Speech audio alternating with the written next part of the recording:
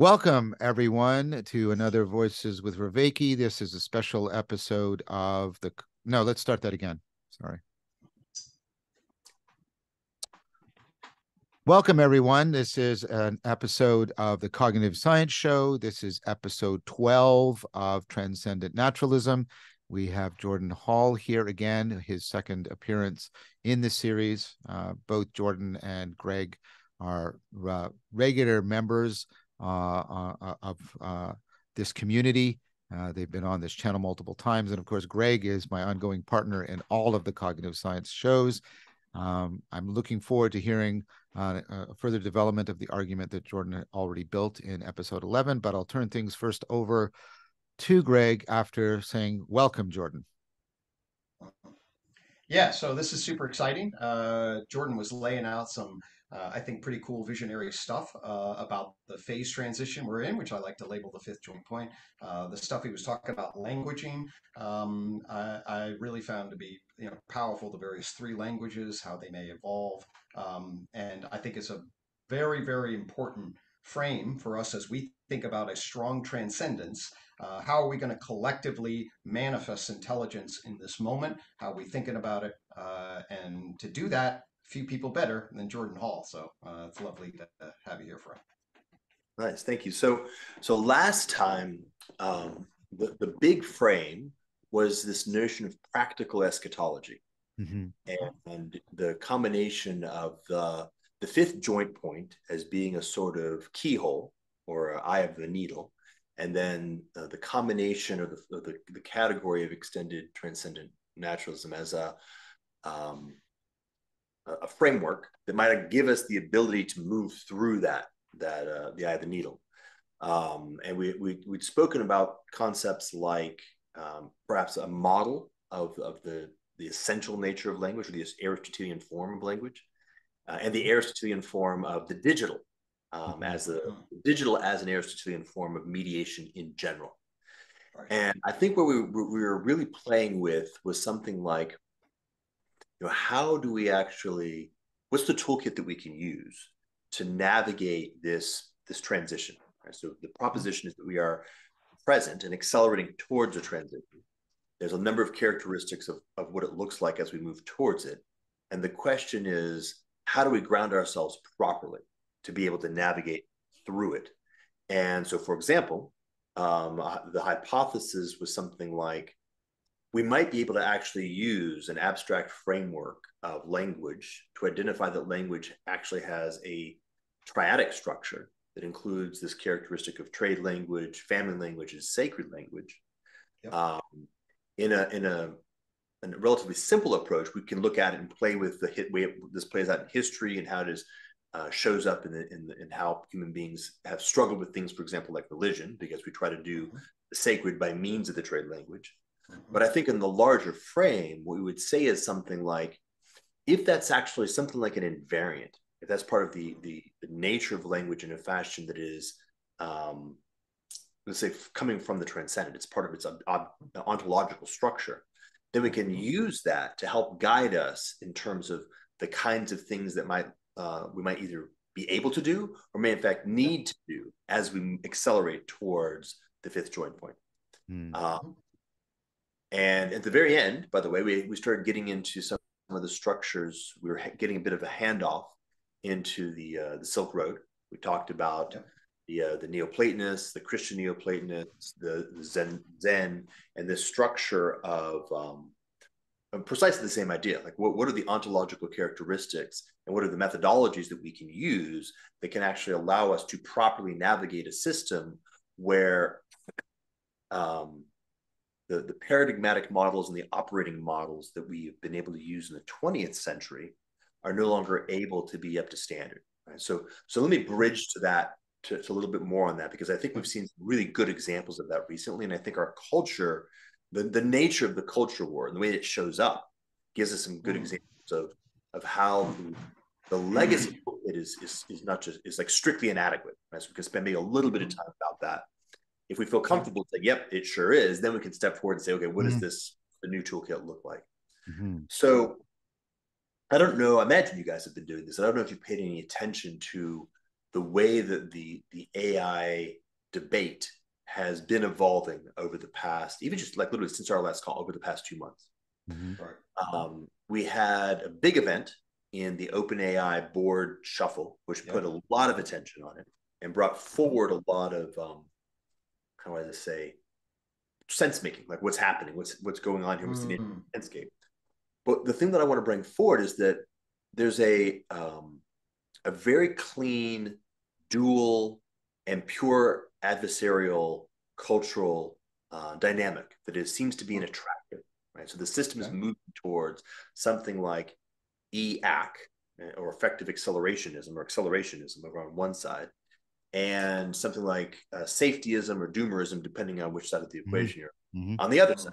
And what happens is that the system increasingly becomes polarized, which is that you're only able to have one of those two positions, and the positions become adversarial to the point where communications between them devolve into silliness. Like I'm watching significantly serious, intelligent senior people, like what's his name, Jan Kulen, the guy at Facebook, the AI guy at Facebook, and Max Tegmark.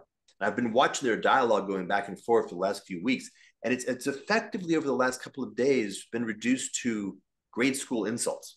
And the point, I think, is actually that we don't have the capability. Here's the problem: we don't actually have the capability to think adequately about what's going on, and so we're actually reduced to defending our preferred positions. And so you fall to a preferred position on the basis of your underlying value structure, your cognitive biases, maybe your local incentives, whatever particular thing causes you to fall into a position. And then all we end up doing is defending that. And of course, that becomes rhetorical in nature at the end. And I think we can look at a very large number of characteristics in the cultural environment, in the culture war.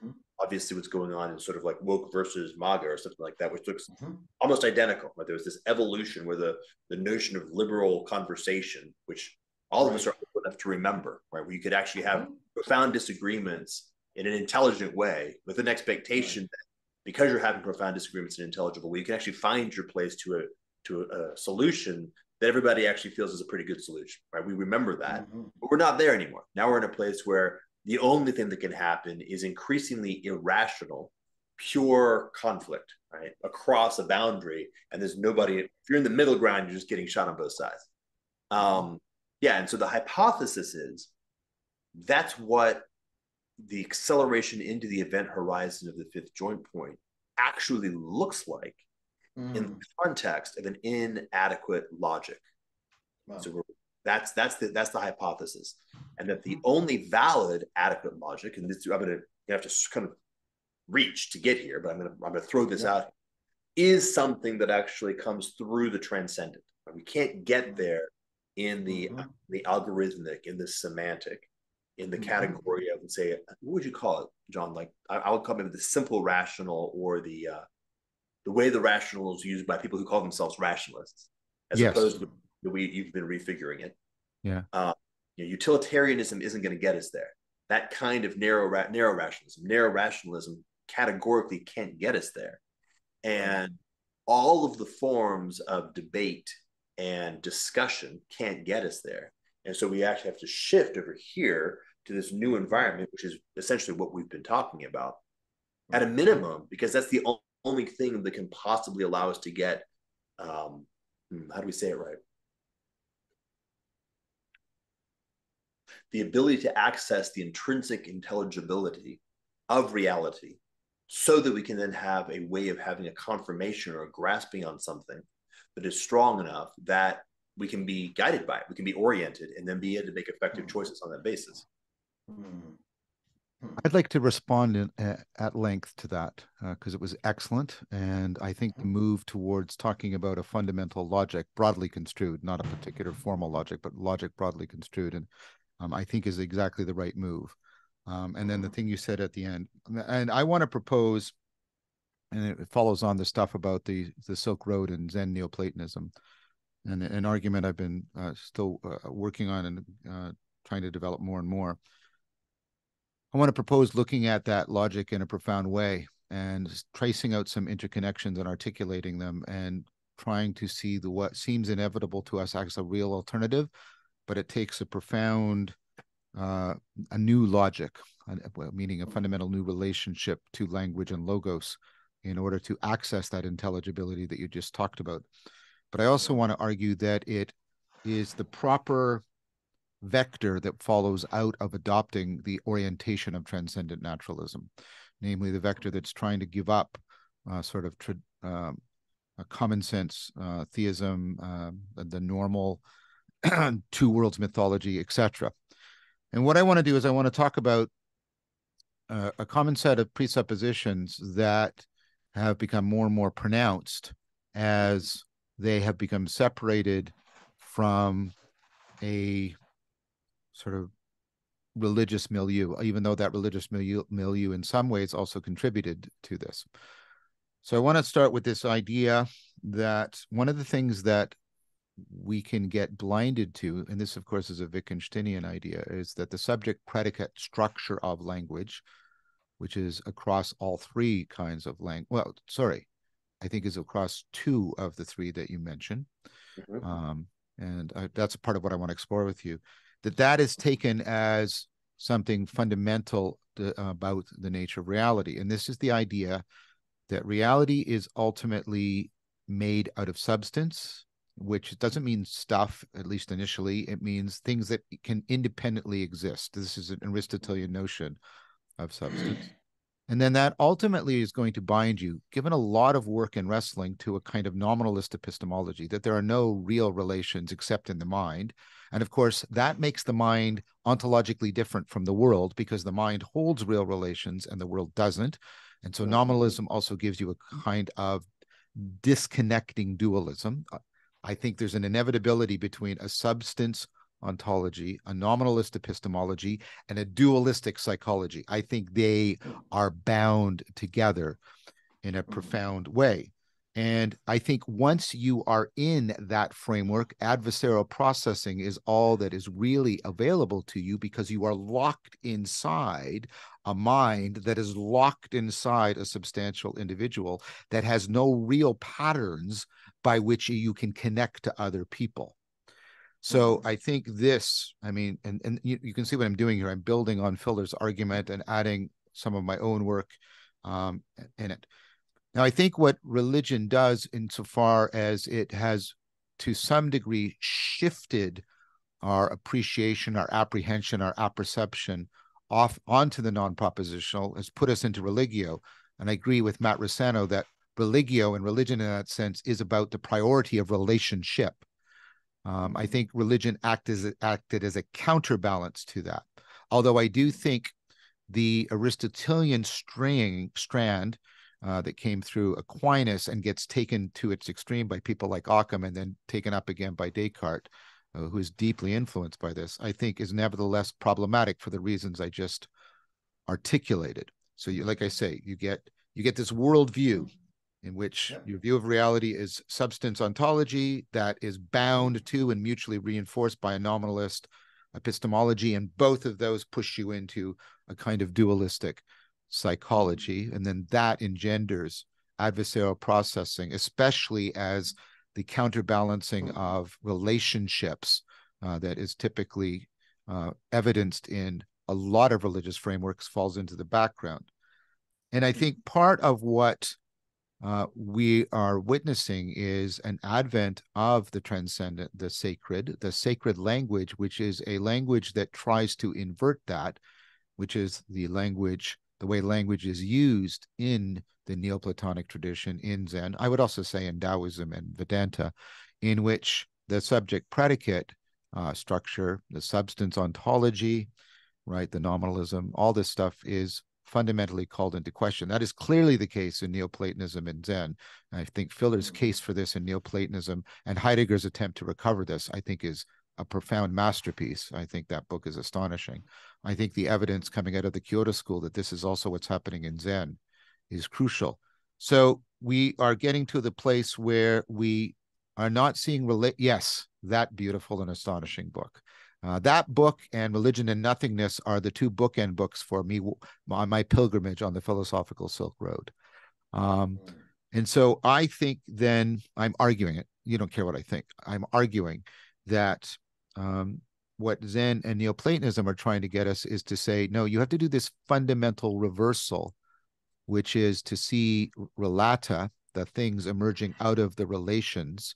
Relationality, pure relationality is the ground, and that explains why intelligibility and being are bound together, because they're both inherently relational and so forth. And that argument is developed. And I think this argument has important ramifications for a reinterpretation of Christianity, especially as it's presented in the Eastern Orthodox tradition. Filler makes a fantastic argument that and I mean this in the philosophical sense, the symbolon of the Trinity actually is a profound proposal that the experience of ultimacy as sacred is to experience it ultimately as relational, that the Trinity is to say that ultimate reality is inherently relational, and our relationship to it is properly relational. This also goes for some of the statements that God is love, God is light, which are also deeply, inherently relational things. And of course, this goes into Heidegger's notion of aletheia truth. I don't want to get too burdened, but what I'm trying to say is this is a profound inversion, a fundamentally profound inversion. And I think Zen and Neoplatonism are both pointing to it from very independent but nevertheless convergent directions.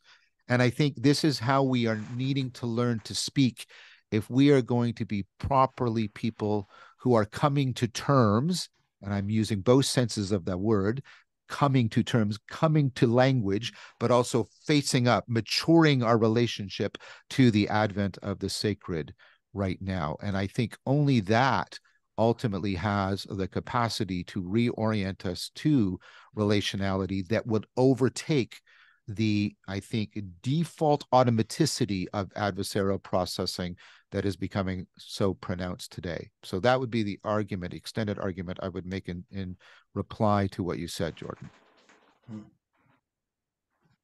Greg, you want to say something? There's a number of things I could say. I'm not sure if you want to pick up on that, and then I can bounce off of Well, that. I mean, let me just start with to use the Zoomer phraseology. That was lit.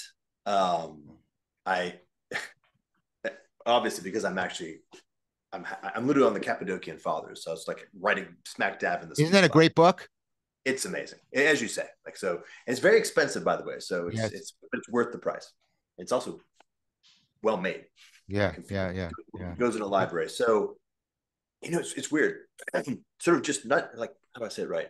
Yes, but in this very weird way. Like everything you said, from one point of view, we're talking about something that sounds crazy abstract, like absurd. Peeling through the Cappadocian Fathers' articulations, the pure relationality of the Trinity is just like, wow, what is going on here?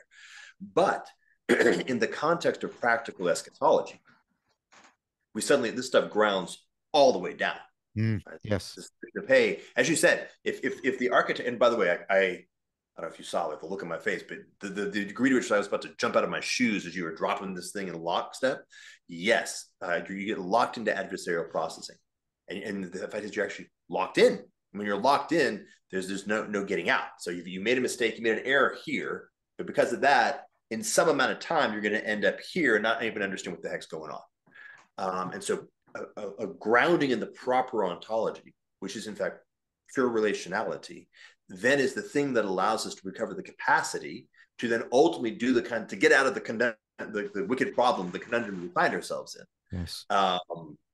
Yeah, it's pretty profound. So it's weird to find ourselves in a circumstance where, in some sense, the most abstract possible things that we can be talking about are in fact the most practical and necessary in the immediate term.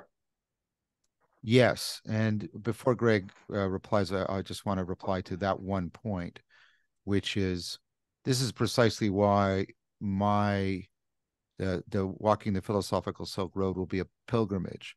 These, let me be a little bit pretentious, please. Just these truths ultimately have to be disclosed existentially. They cannot be disclosed just in abstract propositional discourse. And so they have to be exemplified in existential transformation. And In that sense, it's a pilgrimage in the sense that I'm going to be doing this and trying to make myself as profoundly receptive to the advent of the sacred as I possibly can. And because I totally agree with what you just said, Jordan. If I was expecting people to find conviction from a merely propositional argument about this, that would be in fact a mistake. I think the argument is important because it gets people to pay attention, and that has a value. But I think ultimately this has to be disclosed through, existential exemplification of a genuine, I don't know, receptivity, service to, new relationship to the advent of the sacred. That is precisely the point of the series. It is not a series that is just informational in that sense. It can't be. All right, that's beautiful. So I'll angle this, surprisingly enough, from a UTalk vantage point. So, as a scientist, I was trapped basically in the epistemological justification model. And what I mean by that is, there's correspondent theory of truth that I need to then create an abstract mind that then maps, right? But something happened to me in 1996 when I tapped into justification and then started to try to see how I could map and justify that scientifically, because then I realized that I was actually embodying ontologically the hunt for epistemological justification. And ultimately, justification theory then shifts the angle dramatically from, our task is in philosophy and science is to build epistemologically defensible structures that we will then try to defend against another epistemologically so that we have the right correspondence. And it is the race to do that with precision that is the ideal of what we are trying to achieve in the surface of truth.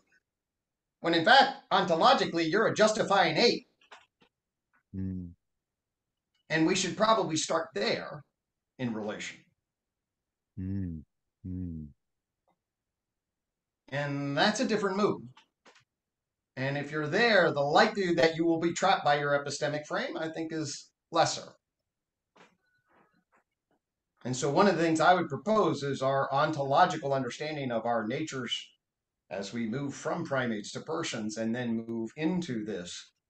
I would like to propose those AI folks who are trying to say, hey, accelerate or doomer. It's like, let's at least pay attention to yourself as justifying agents first in relation, as opposed to trying to decipher what the epistemological justified position is in the ambiguity we find ourselves in. Right. And this is not the postmodern move, right? The postmodern move, which points and says, hey, they're all just systems of justification, so we can throw them all out. It's like, no, there's a thing going on here that is actually grounded. It's connected to this long development of history, right? It's part of the stack. And so here we sit at this part of the stack. So John is saying, hey, here's what happens in the context of justifying apes when justifying apes find themselves locked into a particular path. Like there's a trajectory you get on that creates a inexorably self-terminating onto epistemological reciprocal closing, right? Don't get on that track. And what you're saying is, let's start here and recognize, hey, guys who are engaging in this conflict, you're effectively doing nothing more than throwing shit at each other. So let's find this other space here that it's the sapiens part of Homo sapiens, and we can play in that, and herein lies our salvation, something like that. Exactly. And then I would add that the sacred ultimately then can be thought of in relationship to what's going to transcend, right? And then orient us relationally. Right. So last time, one of the other things that came up, and it feels very timely, is that category of the monomyth and the work that what's his name? He's a friend of yours, John. Brandon, is that his name? Brendan? he was doing work integrating Jordan Peterson's stuff with your stuff and with a little bit of Oh, Nietzsche. Brett, maybe it's Brent, Brett Anderson. Brett, Brett, Brett yeah. Anderson. Sorry, yeah, Brett The Anderson. notion of the monomyth, I think, largely is a way that people can grasp of what you were just saying, Greg, which is that, hey, there's in fact something going on at the level of the transcendent, that the process of an evolutionary search in culture space, and then ultimately a narrative mythopoetic space, which is obviously a piece of culture, has been discovering progressively over time.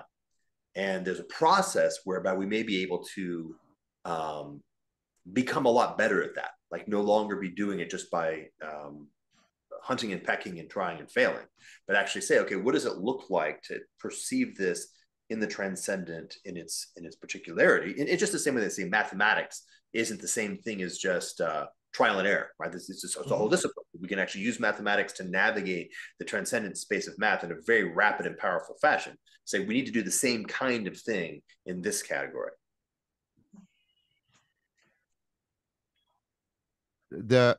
I want to make sure we don't lose one thread here. I just want to emphasize that this is consistent with transcendent naturalism, even though we're at the heart of Neoplatonism and Zen. We're talking about a relationality that is actually found at the bottom and the top of our physics. Right. And of course, the quest is to find how those relationalities are properly related together.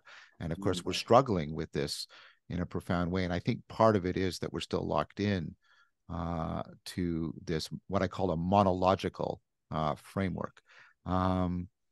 And so I just wanted to make that point, that even though we are talking about things that are taking us towards ultimacy, the sacred, even mystical experience, reaching into the ineffable of our, like as Greg is pointing to, the ineffable provenance of our biological embodiment, and also into, right, the ineffable heights, as Jordan just put it to, of our aspirational transcendence. We are not invoking something that needs to be, in any way, well, adversarial to physics. Physics presupposes this relational ontology in a profound way, and I think that argument is well established. I've made it elsewhere. I made it at the Concilians Conference. Blah blah blah blah. I'm not going to repeat all of that. And so, if we say that naturalism is also what is presupposed by our fundamental sciences, then we are not saying anything that takes us out of naturalism, but it is a profound reorientation. I want to say something different. This receptivity, this reopening towards the sacred, that is nevertheless something we're talking about here. I can't remember the person who wrote this material. I was reading the book, and I can't. It starts with, but his basic argument is, we've been really wrestling with ultimacy maybe 40,000, 50,000 years, which in terms of the history of the universe is very, very brief. And we've only been kicking it up past the axial revolution to this level. Thinking that we've got the relationship to the ultimate is really immature. And so we've got to return back to being very open to novel, and I mean profoundly novel, expressions of ultimacy as sacredness. And so I just wanted to say all of that is nevertheless consistent with transcendent naturalism. And that's the point about this. This is a different thing we're talking about here, right? Extended naturalism and strong transcendence is consistent. In fact, it's afforded by everything we're talking about here. But that doesn't mean that it doesn't have a revolutionary import to it, because I don't mean political. You understand that. But I mean, it has a profound philosophical revolutionary aspect to it. It's about a deep, profound transformation, reorientation, re-inhabiting of the very grammar of our cognition, so we can recouple it to the grammar of reality, so it can speak to us in the new ways it needs to speak to us again. So Amen. I want to try and hold these two things together. We are not stepping outside of any. we're not taking up any adversarial relationship to naturalism in any way. But that would be part of the problem. But nevertheless, that doesn't mean it's business as usual either. That's that it's beyond both of those. So many different directions to go. So let me just throw one in. I'm not sure if this is a useful path, but it keeps coming up. So at the very least, it'll get out of my head and I won't have to deal with it anymore. Which is nothing like epistemic hygiene. Right. A lot of it's cleaning out the detritus, the fundamental orientation or the grounding of that inversion that takes the participatory and flips it back on top, saying, hey, a big part of this reciprocal closing trajectory is a getting caught in the propositional, and therefore in the category of religio, and I guess what I want to do is I want to create some space. So in the category of religio, what we will actually find for the most part are things that are closer to therapeutics, things that are closer to like relationship therapy, things that are closer to dispositions and character building exercises. As we were discussing, it's like the basic disposition of humility as a primary way of being in relationship to reality. That comes from the category of religio, and that's sort of part of the basic ingredients. So you're like 85% of religio is how to become one who's properly able to be in relationship with the universe, with other people, with yourself, right? All that kind of stuff. And then you've got this layer on top, which is like, okay, if you've gotten to that point and you're fulfilling this practice as well, here's a little layer of kind of like the rule book of what that looks like when you write it down so that you can remember it and convey it to other people effectively. So that's part of it. Now, this is very challenging. This is so like wrestling in our world, very challenging because it's difficult to scale that, right? And our receptors are so propositional. We want to do, like, I look at the argument around, say, how do we navigate AI and regulation and things like that? The only thing that's legible is to say, well, I'm going to write the definitive statement of propositions, the argumentum, summum totale, that once they read it, they're just like, oh shit, I get it. You're right. I'm wrong. I will change my behavior, right? And the point is that's so one, that it blocks the ability to actually do the thing that can work. And of course, such a thing doesn't exist, right? Everybody, because at the end of the day, Greg, we're just justifying apes. So what we actually have to do is become that's funny, right? What's that called? The two natures. Like we need to cultivate our higher nature, cultivate our second nature. Our base nature is gets us to the level of being justifying apes. But if we're not going any higher than that, then our justifications are actually just tools of one step extended tools of power and control and winning, right? But if we can actually cultivate our higher nature, our second nature, something in there taps into this category of the transcendent, which we have oodles of evidence for, right? Everything that we've done for the past 15,000 years is the fact that, no, you can access that stuff. It's there. It's part of reality. It's part of nature, quad nature, and we can access it and use it in all kinds of cool ways. Like triangles are not made up. Triangles are a thing.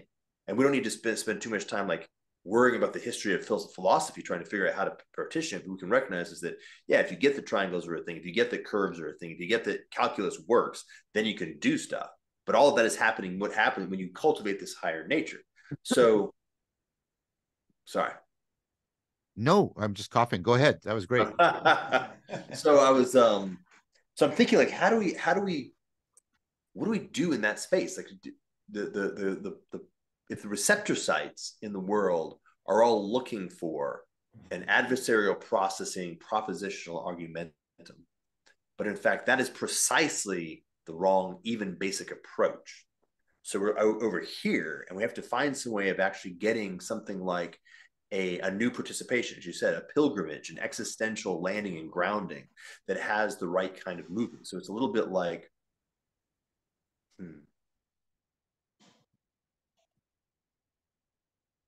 it's very local, right? It's very hands-on. And somebody told me the other day, I was talking to him, he said, well, remember, Jesus only had 12 disciples or 12 apostles. right? There may be a reason why it has to stay. Like he didn't sort of stand and broadcast out and say, I'm down at 50,000. Let me get on TV and have a super like go off. It actually is something about, in order to be able to properly disciple, in order to be able to actually become one who can, right, to actually undergo the process of transformation of self that is the actual payload, right? Not the language that you can run ahead and repeat ad nauseum, but the actual change in self to become one who can. It actually has to be very intimate. So an intimacy that is not the nature of what we're expecting in a post highly mediated mass media, social media environment. Well, I have a response to you about this, and then I'll shut up because I want Gregg to talk. But I think there's a dichotomy there that you yourself have proposed we are now capable of overcoming.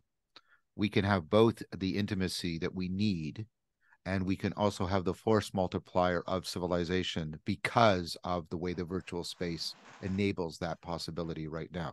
Of course, I'm thinking of your Civium proposal, that we always had to choose between them, and that was always a dangerous, risk-laden, disease-vectored choice. Well, living in cities is actually really, really, really bad for 17 reasons, but we get a full force multiplier in our ability to solve problems. And there you go. And that's worth all of this other stuff, right? But the idea is, well, we could have the intimacy of the disciples because they were disciples before they became apostles. We could have that, and we can, but we can also have, right? We can also have the network of those, like the network of home churches that allowed Christianity to overtake the Roman Empire. And that's also available to us. In fact, we have an empowerment of networking that's available to us with the virtual and with a proper use of the AI. And we could do both. In fact, I would put it to you that part of the new language is the language that will somehow treat properly and ontologically and epistemologically the virtual in relationship to the intimately actual. And we don't have that language yet. We don't. And part of the way the sacred is going to speak to us is a language, not just theoretical, but a language that will allow us to inhabit something like what you proposed in Civium, where we can be at the intimate level that is needed, but we can also be at the civilization level that is also needed in an integrated fashion. We don't have the language for that, although it will be a profoundly emanational and emergent language of relationality. It'd be totally bottom up and totally top down in some profound way. And I think that this relationality stuff, I can see it in sort of in a presentient way. I can see prescient way, I should mean, or something like presentiment way. That this move to the ground as relationality prepares the possibility of the language that allows us to speak, right, the virtual and the intimately actual together in profound relationship. And that's, I think, one of the profound ways in which the sacred is needing to advent itself. So I give it back to you that I think actually your proposal says we don't have to choose between those anymore. We are now afforded, and the sacred is potentially calling to us that we can transcend that dichotomy as well. And we need to do so in order to address the meta crisis that we're facing. I would give that argument back to you.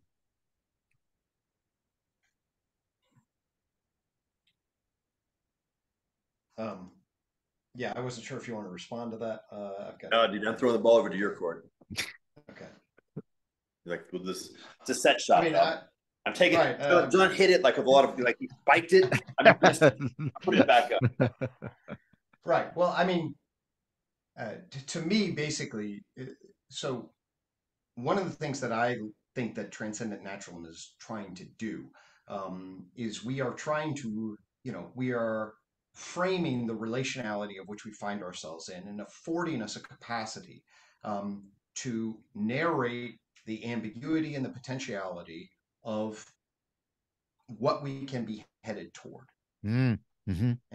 And in that, what I'm hearing laid down and what I'm certainly resonating with in relationship to that are what are the grounding values, and I mean that all the way down, the problem value space that we are inhabit, and how do we orient in relationship to that aspirationally, and what do we need to consider in order to manifest, give the possibility of manifestation of the necessary contingencies around our intimacies, around our trade, and around our sacredness. Mm, Mm-hmm. mm-hmm, mm, mm. And that's what this conversation sort of is about. Is about it fundamentally is about, hey, what is the operating system that takes into consideration a frame that enables justification systems to engage in effective opponent process at the propositional level, that orients us pragmatically and perspectively, procedurally, participatory in our intimate relationships with the world, and does so in a way that engenders meaning in life across the stack. I mean, so for me, that is what I'm groping for with transcendent naturalism. I think that's right, and I think that was beautifully said. Um, I think that this is what I'm going to let me try this, Greg, and see how this lands with you. That there's a new language coming. I don't mean it's not one of the three types Jordan talked about, but there's a new language post the substance nominalist, dualist language.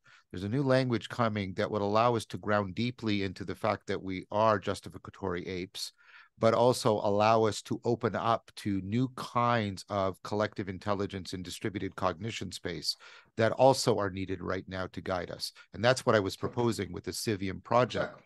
And the Civium project needs, I'm saying it needs this new advent of the sacred in order to give that language, not just as abstract theory, but exactly what you're talking about, for the actual enabling of us becoming persons within this new kind of community. Totally. And this is the horizon of the fifth joint point and the kind of third attractors we need to be moving toward. Yes, I think that's right. I think that's right. So something that comes out of this then for me as a question is, let's say, okay, let's grant ourselves a big if in conditional reasoning. If this is true, let's say it is true in some important way, what we're talking about here, and if it does have culturally revolutionary proposals, something analogous to an axial revolution or the triplet of the Renaissance, the Reformation, and the scientific revolution kind of change, which is what I think it is. What Because I keep wrestling with this, and I'm thinking about, you know, I have this sort of ambivalent relationship to what happened at ARC and things like that. Um, Hmm. I'm tempted to use the distinction of being in the world but not of the world. That ancient Christian distinction. I'm trying to fumble my way towards what are we supposed to be? What is our right relationship in all the ways of right-handedness, moral rightness, but right-fittedness, right? What is the right relationship to what, the current huge machine, right? Which Jordan used to talk about, right? With, the A and B and the different churches and things like that.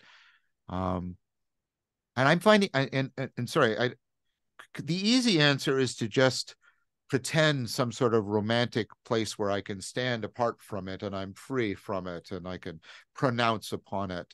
And of course, I'm attracted to that. And, there's a part of me that loves that pretentiousness because it makes me look special and important. And I'm trying to call it into question right now.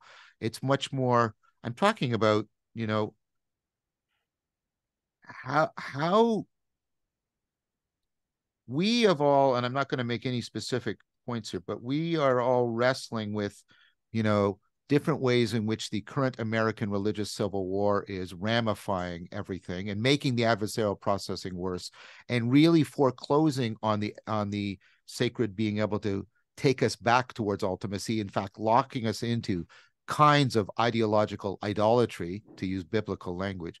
How do we now properly, virtuously, and with virtuosity live? And I'm trying to mean this like the way a character in an Albert Camus novel is asking the question, how should I then live? Even though I'm in the city, what is it, Orlan or Oran, and it's in plague and everybody's dying, nevertheless, how should I then live? Right? How can I be a saint without God, to use Thoreau's and I'm not claiming any atheism here. I'm just using that as the tenor of the kind of question I'm asking. I'm not asking this question. I'm like, I really wrestle with this now, and it's becoming even more and more. And there's people that are close to me, and you know which people I'm talking about, who have been personally threatened by this idolatry, and in a profound way. And it has caused in me anger because I love these people. I love one person in particular around this, and that they matter to me a lot. And I want to know how to live right with that, because the pretense that can be held over there, or the other pretense, well, you have to join one of the sides, and that's just the only thing left to you. I reject that too.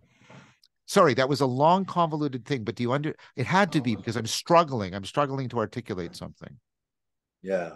Well, I like the way that you brought it into the right place. Like at the very end, we got to the spot where it's like, okay, this is personal, and this is heart, and it's relational in the concrete, right? Not abstract. Exactly.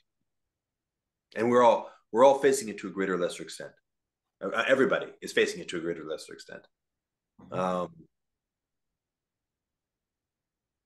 Yeah, that distinction that you made between being in the world but not of the world, and that sense of, like, let's go with Saint Stephen. Like, let's be the what was it called, the proto martyr?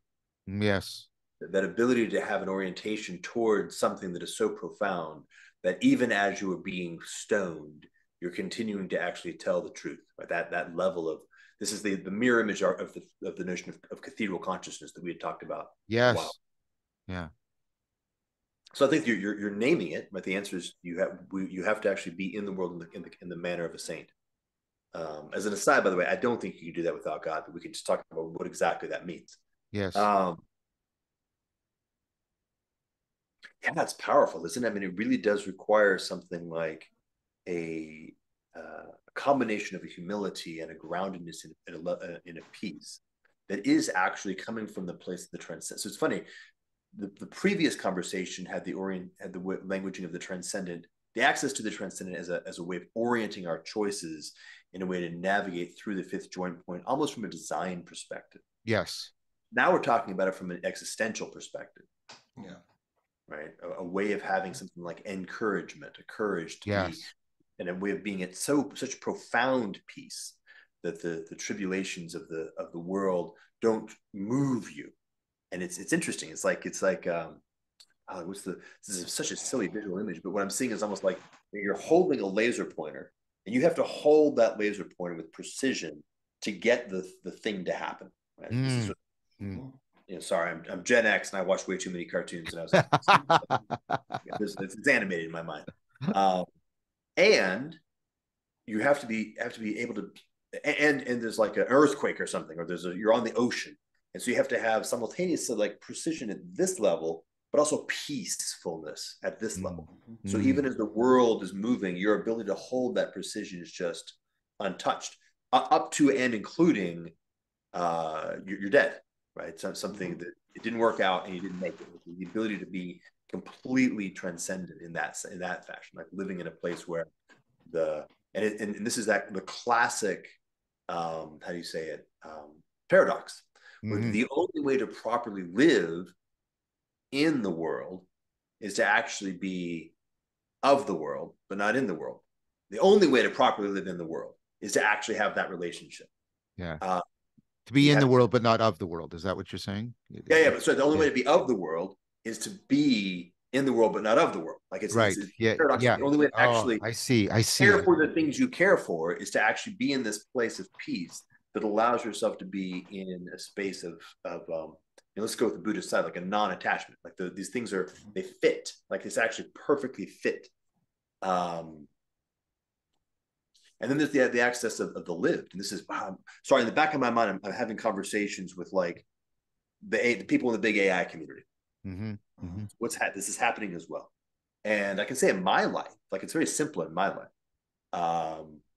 Most of my life, 85% of my life, we got a little one just came in, is you in increasingly intimate, increasingly nurtured, increasingly honest, increasingly what is it, see and be seen, like healthy, real relationships, and learning how to reconstruct that. Remember this, part of the story of the family language as part of our architecture. Sure. How far we've gone, how much we've left behind of what is in fact the necessities of actually truly being just a human in the world. And so most of my life is reconstructing that. And the hypothesis, right, the Sivian hypothesis is that it's only by actually being a whole human that you have the capacity to do things like enter into dialogos, whereby we actually then unlock the capacity to do the kinds of things we need to do to be able to think clearly about this thing at all.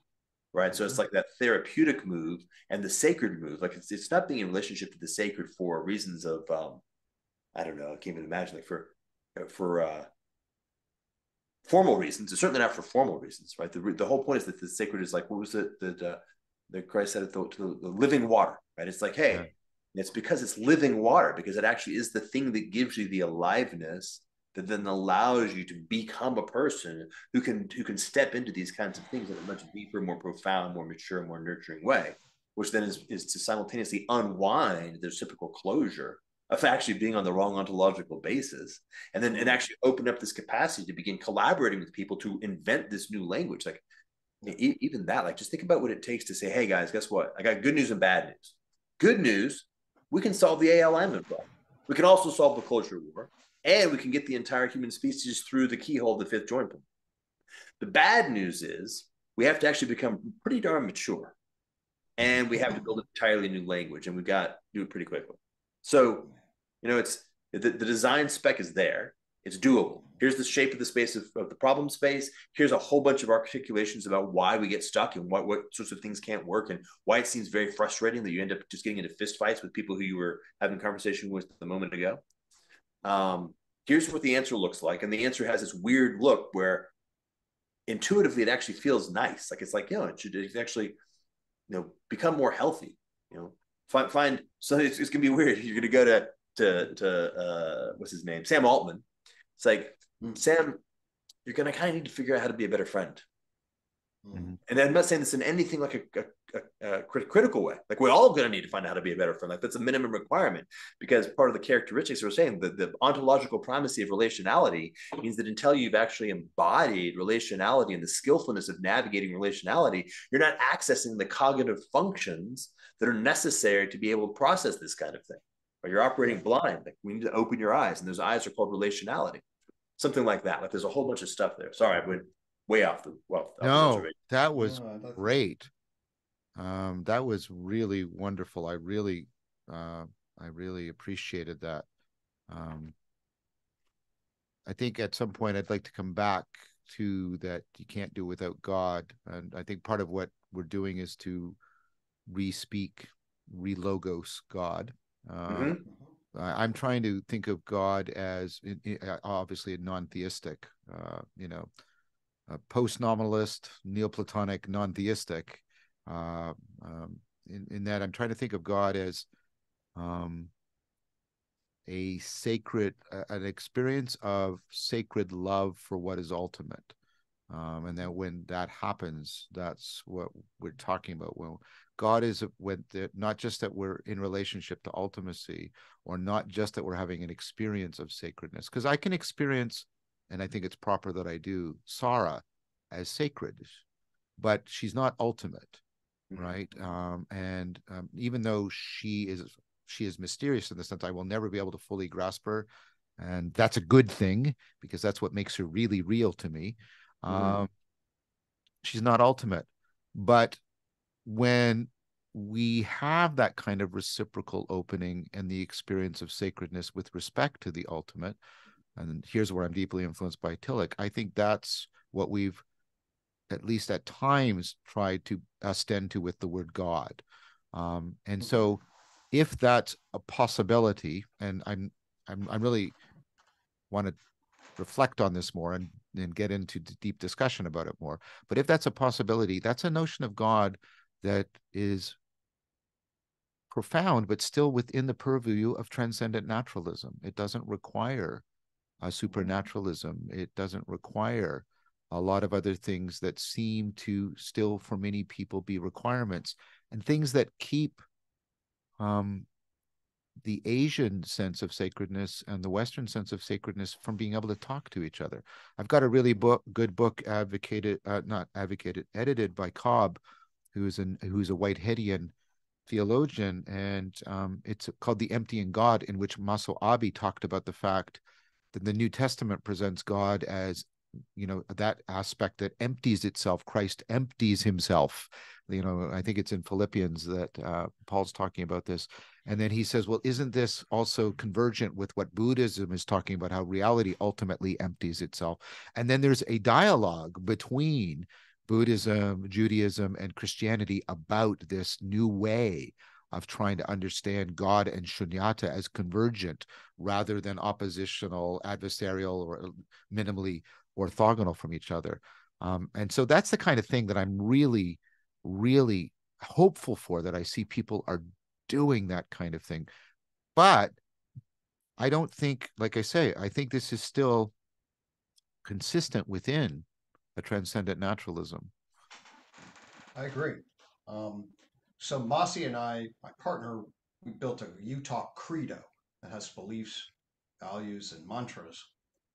And as you were talking, I was very much called to our first belief, as you were talking, Jordan, in particular, when you were talking about the combination of the laser and the waves. The first belief is I believe in the garden fractal.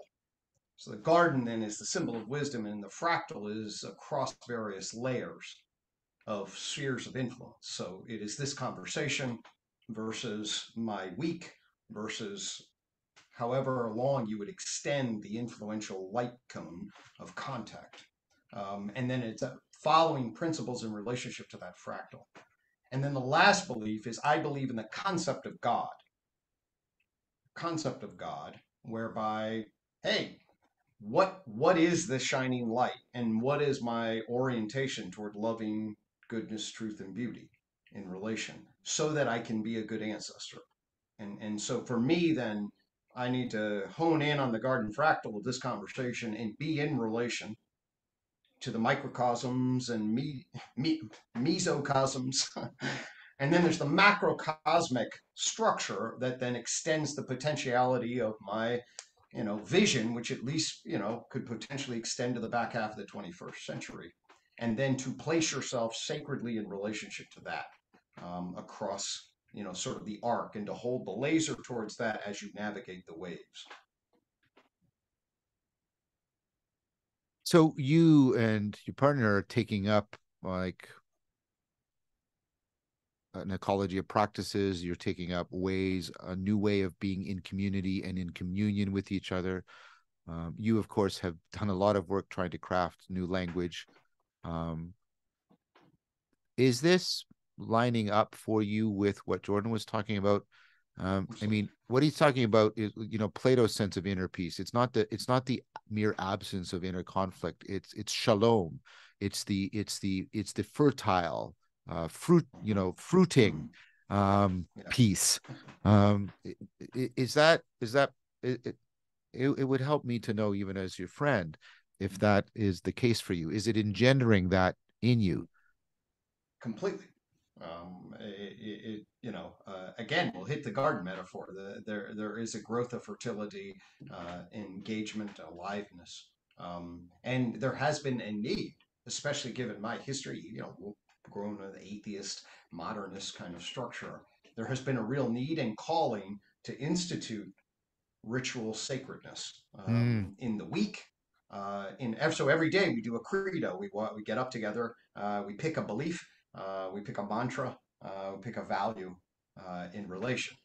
And actually, generally Thursdays, which is Life Organism Day, and plant seeds, grow trees is our mantra, which we picked. And I believe in the garden fractal is the belief. And I shall nurture goodness, truth, and beauty was our value for today when we did our credo. So every morning we get up and we identify a belief, a value, and a mantra that we will live by, and that we will sort of use to remind and remember ourselves about what aspect of our existence we want to cultivate, nurture, and do that within this context. The beauty of our weak structure is that then it shades itself through the different dimensions and layers of our existence, I think, in a way that has been fruitful. So there's a way in which just what just happened now is exemplifying what I'm talking about. This is something very intimate into, and I don't, I'm thank you for sharing it. And I don't want to pry into your relationship, but like this is grounding in like the very concrete intimacy. But we're doing it on Zoom so that it can go out into the virtual world. So the exemplification that is properly lived at the intimate level is no longer silenced by the fact that that light cone is very limited by sort of the reach of human vision and speech, right? Now it's getting no, Gregg is grounded in the intimate. He's exemplifying something, but that is being exemplified now to the virtual domain in a profound way. That's what I mean, and Yep. trying to navigate that carefully. Well, I think that's the great hope, right? Potentially. Yeah. So now that I can't even think, I was like paying so much attention to what Gregg was saying that I think I lost the grounding, but I remember the specifics. So, John, if I think about this notion of substance ontology as being root to an inevitability of adversarial processing, and then I think about the conflict that emerges in doctrine, in religions. I think we have a religion that's not a religion. But what's the second half of that? Well, the second half of that is the things that are captured by the ontological substance ontology that leads them into an inevitable adversarial processing with each other. Right? That's when you with the thing, exactly. Right hand side of not, that's it. Yeah. So then we have, okay, what does it mean to explore the space of religions that are grounded in a relationship ontology? Now, that's a very fruitful and encouraging. Like I had a felt sense like of not as an optimism of hope, actually. And I'm using the definition that Paul uses, right? Hope was in this sense of like a sense, a conviction for things wished for. Like, this feels like the thing that can be done. I can feel a future state where this is a path that will bear fruit. If the seed is planted and I can see that tree, I can taste the apple that will come out of it. There will be a time for it to come, but there's this path, I can see it. Because there is no intrinsic necessity. The relationality is relationality. There's a richness to it. It's like, hey, wow, these guys over here have been doing it this way. These guys over here have been doing it this way. That's kind of neat and interesting. Like there's a fecundity to it that opens up. And not necessarily because all the ways are it's indifferent, not because they're indistinct, not because some ways aren't better than other ways, not because I haven't got, hey, trying to hammer that nail in with a screwdriver. Let me tell you about this thing we invented called a hammer. Check this out. Like, hey, that's nice. Thank you. Right. That kind of an idea. But because it's not locked in to an adversarial processing situation, right? It's not grounded in that in such a way that you're stuck. And let's see. Yeah. So then I was working backwards. I think I was actually working backwards with you on this notion of, okay, what is the embodiment of this notion of God that works in this fashion? Like, what are the characteristics? And and of course we have Cliff Notes. We have a cheat sheet. We've got things like pure relationality. Well, what does pure relationality look like? Like, how do we actually think that through? Well, fortunately, we don't have to. Other people thought about that very precisely. We can sort of import a big chunk of that and start doing some integration.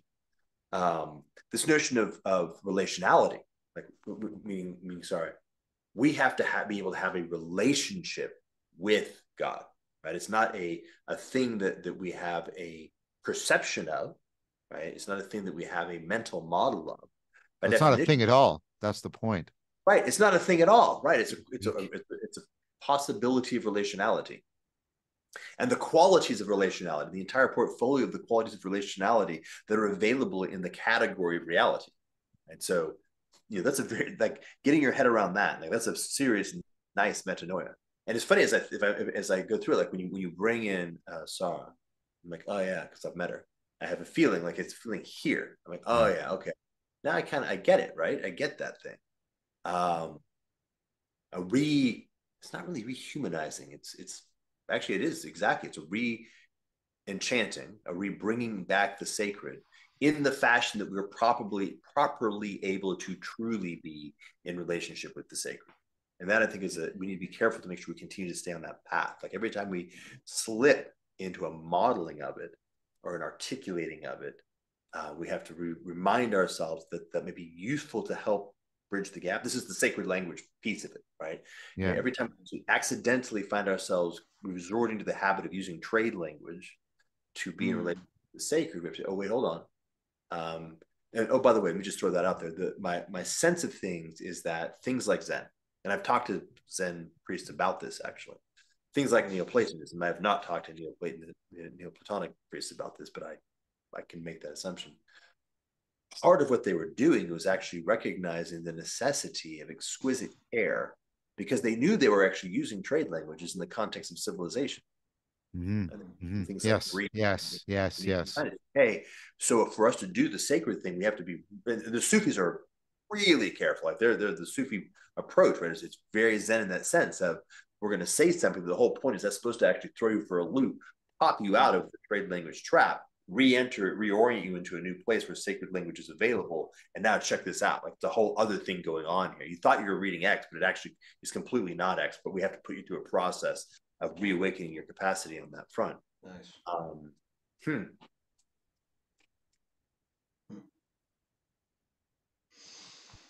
Gentlemen, I think that's a great place to end because it came like full circle with that last remark. And I need to go.